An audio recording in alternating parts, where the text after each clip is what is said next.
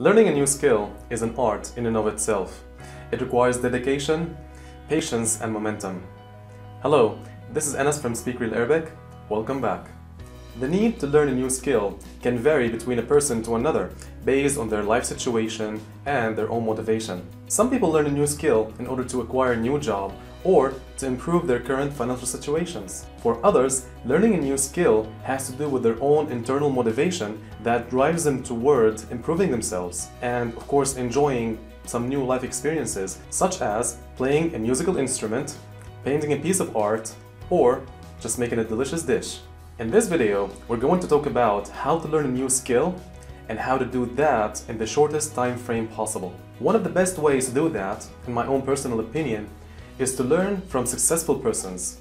Try to get some of their methods and apply their methods in our own learning experiences. One of the accomplished persons that I would like to talk about is Lex Fridman, a successful scientist in the field of AI who also runs a very popular YouTube channel. On his channel, Lex interviews many successful individuals who work on a variety of fields, such as AI, cryptocurrency, deep learning, language recognition, amongst many others. Although a scientist's life is a very busy one, Lex still finds some time to actually acquire new skills and add to his own skill set. In one of his videos titled How to Learn and Master a New Skill, Lex gives his 2 cents about the art of learning a new skill. He talks about 2 core pillars: passion and the rigor of self-discipline. He then talks about removing self-motivation, what is that, French? He talks about removing self-motivation from the equation and replacing that with building a habit. According to Lex, it is quite important to give in the time and effort and never give up to frustration. Lex believes that if anyone commits themselves 1 or 2 hours every day over the course of 5 years, they will actually reach the state of autonomy and they will get to enjoy the fruit of their hard labor. He describes the state of autonomy as when someone reached to the point where it is very, very hard for them to lose a given skill.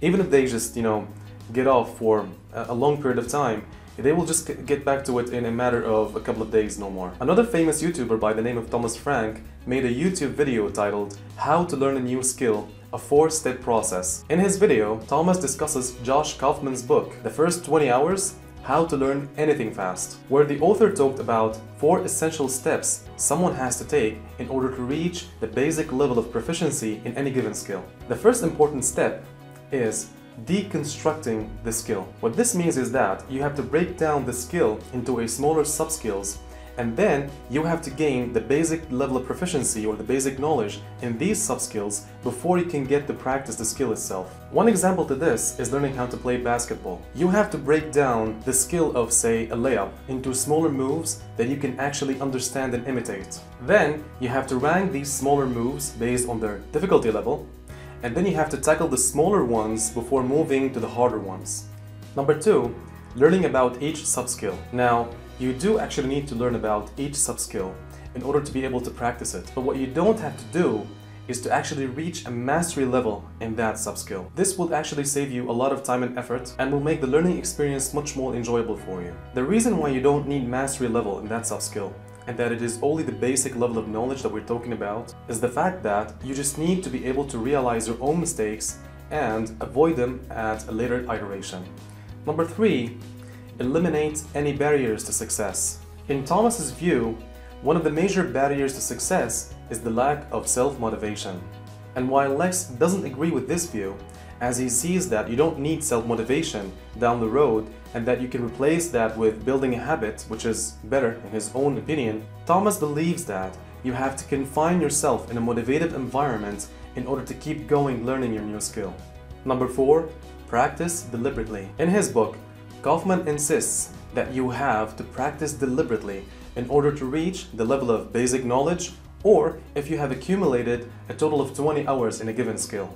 He also recommends that you use tools such as timers or a clock in order to monitor your practice time.